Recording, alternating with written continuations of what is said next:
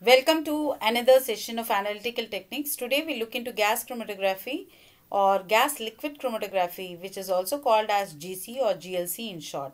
Before we move on, don't forget to subscribe for more informative videos. Please drop in your comments and tap the like button. At the end of the session, you'll be able to elucidate the principle of gas chromatography, explain the working of gas chromatography and the mechanism to separate the components of a mixture using it, and discuss the instrumentation of gas chromatography, and you'll also be able to list out the advantages and applications of this technique. First, we'll understand what is the principle behind gas chromatography. Gas chromatography is a technique used to separate the components or compounds present in a mixture in vapor or gaseous phase by the difference in their boiling point, vapor pressure, polarity, and affinity towards the stationary phase. It is mainly used to separate the thermally stable volatile liquids, which is having the boiling point less than 350 degrees centigrade, and gaseous compounds also. But it is not suitable for solid and high boiling liquids. We have two types of gas chromatography. First is gas liquid chromatography, which is called as GLC, which we'll be discussing in detail in this session. And the mechanism behind it is partition chromatography, that is, the stationary phase is a non-volatile liquid which is coated over the capillary wall or inert solid particles, and the mobile phase is the carrier gas. In gas solid chromatography, again the mobile phase is the carrier gas, but the mechanism here is the adsorption chromatography, because the stationary phase is a solid silica or alumina which acts as the adsorbent. And we look into the outline of the working and the instrumentation of gas chromatography, and then go into detail of each component. Here the carrier gas acts as the mobile phase, which is normally an inert gas such as helium, argon, or nitrogen. And the flow of this gas is controlled using pressure gauge and flow controller, and it is supplied at a particular or specified flow rate. And this is an important component, that is the thermal compartment. I'm actually showing you the open view so that it will be easy for you to understand. Here this houses the column. Column is nothing but the stationary phase. What we have seen already, stationary phase can be a solid or a liquid coated over a solid. And we have an injection port. This is the place where we are going to inject the sample using a micro syringe. And this sample enters into the column, and when it enters into the column, this carrier gas is going to push or carry the sample throughout the column, and the separation takes place inside the column. How does the separation takes place? We all know if we have many components in a mixture, depending on its affinity, that is the affinity of each component towards the stationary phase, the resolution takes place, because it's a very long column. By the time it moves, the component which has more affinity towards the stationary phase moves slower compared to the component which is having higher affinity, lower affinity. So the component which has lower affinity towards the stationary phase comes out first, and the component which has the affinity or more affinity towards the stationary phase comes out later. This is how, due to the difference in each component's affinity towards the stationary phase, the resolution and the separation of the components takes place, and the sample separated components enter the detector. Here we have different types of detectors, but in every detector, the principle behind the detector remains the constant. The concept behind the detector remains the same. Although each detector will be analyzing a particular parameter. Here, what is the common concept is, any detector will have two compartments. One is the reference compartment and the other is the sample compartment. For the reference compartment, the gas flows directly, that is the mobile phase directly comes from the cylinder to the detector. That is a separate line that does not enter into the column. But the other compartment, that is the sample compartment, here the sample along with the mobile phase enters into the column, and the separation takes place, and after the separation that enters into the sample compartment.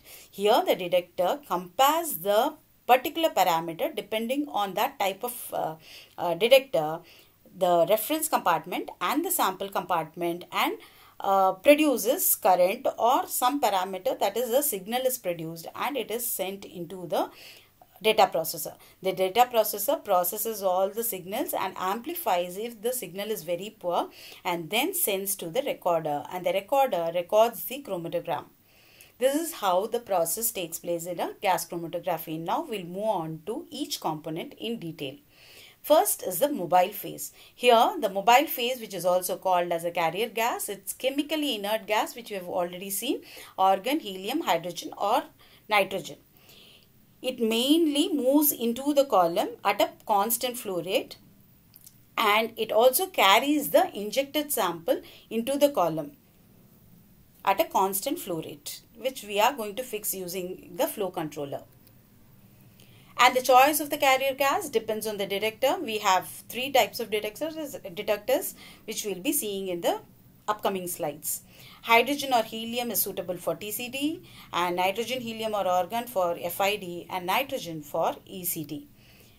And next comes the most important phase, that is the stationary phase. Stationary phase, here if it is a non-volatile liquid supported on a capillary wall or inert solid particles such as diatomaceous earth, or it can be even silica, alumina, any support, fused silica, so any type of solid particle. And here my non-volatile liquid can be polar or non-polar. If it is going to be polar, high molecular weight polyesters, polyethylene glycol, amines, ether can be used. And if it is polar, the components which are, that is the components in a mixture which are polar in nature will have more affinity towards the stationary phase, and the components which are less polar has less affinity towards the stationary phase, and the less polar components come out first compared to the more polar components, and this we call it as normal phase chromatography. When the stationary phase is a non-polar liquid like hydrocarbons or dimethyl polysiloxanes, the non-polar liquids components or less polar components has more affinity towards the stationary phase, and the components which are more polar comes out first because it has less affinity towards the stationary phase, and the non-polar or less polar components come out later, and this we call it as reverse phase chromatography. So the mechanism depends on the type of stationary phase, and here the stationary phase is in the form of column which is placed in an oven maintained at a temperature higher than the boiling point of all components present in the liquid sample. That is, the sample should not condense inside the column and spoil your column. So it should definitely be maintained at a higher temperature compared to all the components present in the liquid sample. And we have two types of columns. One is packed column, which is normally stainless steel or glass. It is 2 to 10 meter long and 1/8 or 1/4 of an inch of outer diameter. This is the cross-sectional view. It is actually, the outer coating is a polyimide coating which withstand very high temperature without melting, and it acts as a protection layer. And next is the fused silica. This sandal color or the light pale yellow color is a fused silica support. Here it is a solid support, and if it is a partition chromatography, we have the liquid, non-volatile liquid coated. That ash color or gray color one is the non-volatile liquid which is coated over the solid support. In case it is adsorption chromatography, then we'll not have this liquid. The solid itself acts as the stationary phase. So this is the overview of packed column. And capillary column, which is also called as open tubular column, it's a very long column which is 5 to 50 meter long, and is majorly used if we have plenty of components in a mixture. If we have many components, we need a lengthier column for good resolution, and very little trace amounts and small quantities can be easily analyzed using capillary column. And it is majorly used of pure fused silica or quartz, which is coated with just a thin layer of liquid stationary phase. Next is the oven or the thermal compartment. This houses the column, as I have already said. It maintains the desired temperature, that is, we can fix the temperature maximum up to 400 degrees centigrade. We can have the isothermal operation, that is, we are going to maintain the process continuously at a constant temperature. Or we can also program the temperature. That is, we can go for a linear program. That is, we are going to increase the temperature from an initial specified temperature to the final specified temperature at a constant rate of heating. Or it can be a non-linear program where we'll have a ramp and stage wise we increase the temperature, and we can hold the temperature at a particular temperature for a particular period of time, and we can program it as we like. And this gives us a better resolution. If you have more components and if you have many components with closer boiling points, we can go for non-linear program. And next comes the injection port.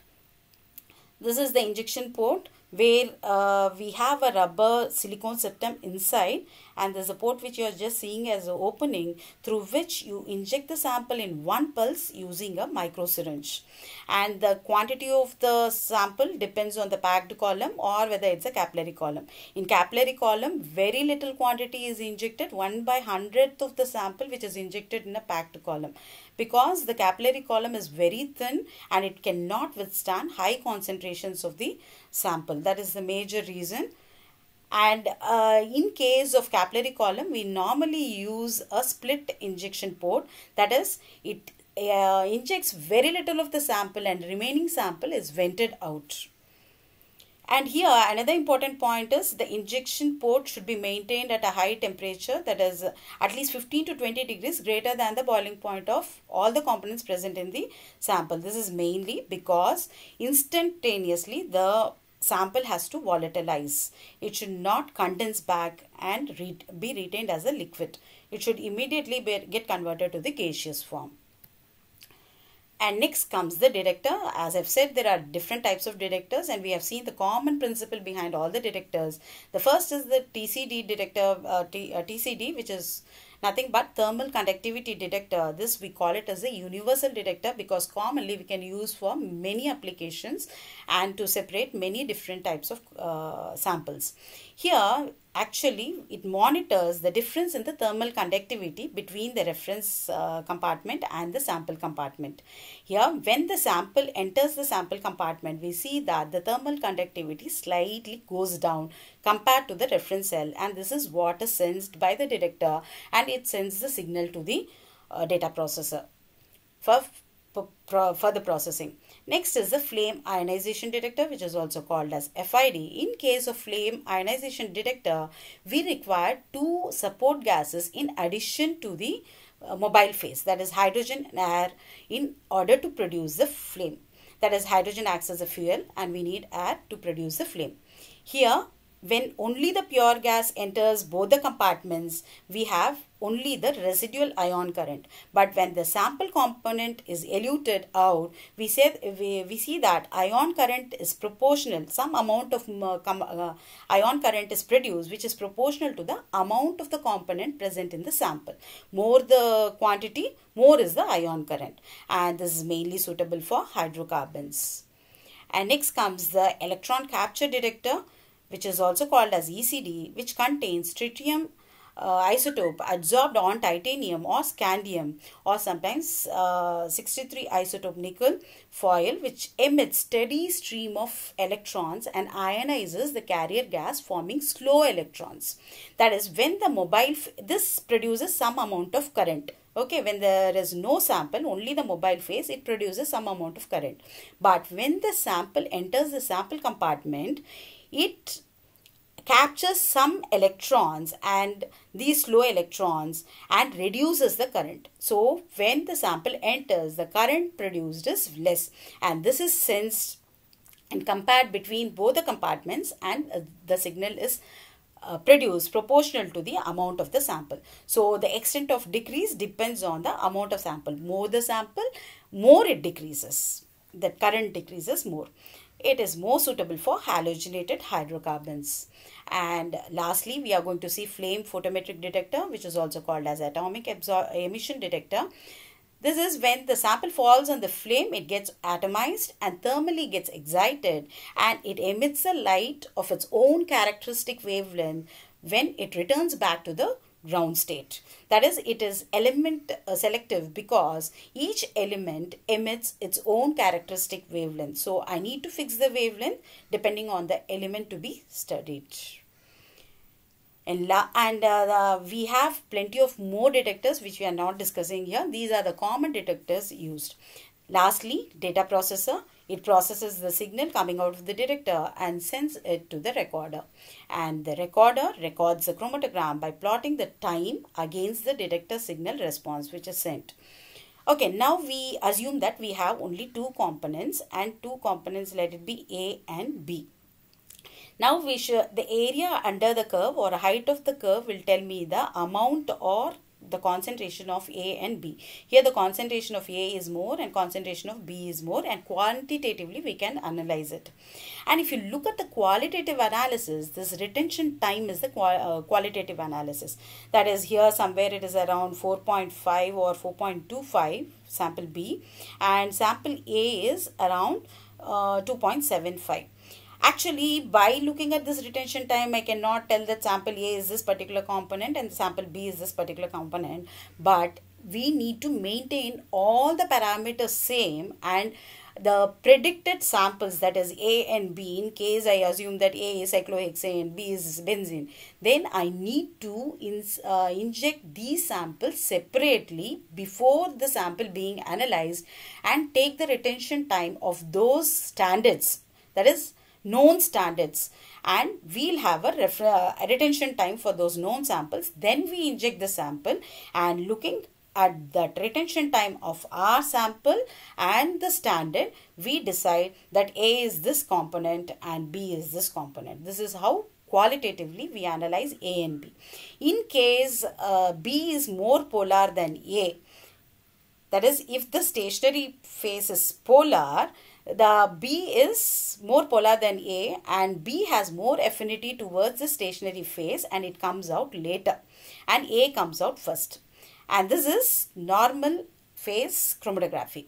And in case our stationary phase is a non-polar in nature, B is less polar than A, and it has more affinity towards the non-polar than A, and it stays for more time in the stationary phase, and A comes out first and B comes out next. And this is reverse phase chromatography. We have lots of advantages of gas chromatography. It has very high speeds. We can analyze even 70 samples, 70 components present in a mixture within seconds to minutes. And high resolution, compounds with very little difference in boiling point can also be separated. Qualitative analysis, as I've explained you in the previous slide, using the retention time and comparing with that of the standards, we can qualitatively analyze the samples. And quantitative analysis, that is the area under the peak, which is proportional to the concentration of the sample. And it has very high sensitivity in case of TCD, 0.1%, and FID ppm level, and ECD ppb level. So these are some of the advantages of GC. And let us look into the applications of gas chromatography. This is not the exhaustive list, but we look into few of the important lists. Gases coming out of the industrial processes: carbon monoxide, carbon dioxide, hydrocarbons, H2S, SO2, etc. Forensic department is a very important instrumental tool, especially ethanol in alcoholic beverages, liquor, breath of drunken drivers, illegal substances, blood in a crime scene, residues from explosives, all this can be analyzed. Agricultural department, we can analyze the pesticide residue in agricultural products. Organic components and compounds and biochemical compounds, detection of volatile organic solvents. We use a lot of solvents in organic synthesis. Medicinal biochemistry, human breath, saliva, blood and other secretions, poisons, etc. can be analyzed. Soil and water contamination, especially in areas where we have acid rain, industrial waste, sewage, landfills, etc. we can analyze. That's all for the session. Please subscribe if you haven't done it, and if you like the video, please tap the like button and share it with your friends. Bye bye. We'll meet in another session. Bye. Thank you.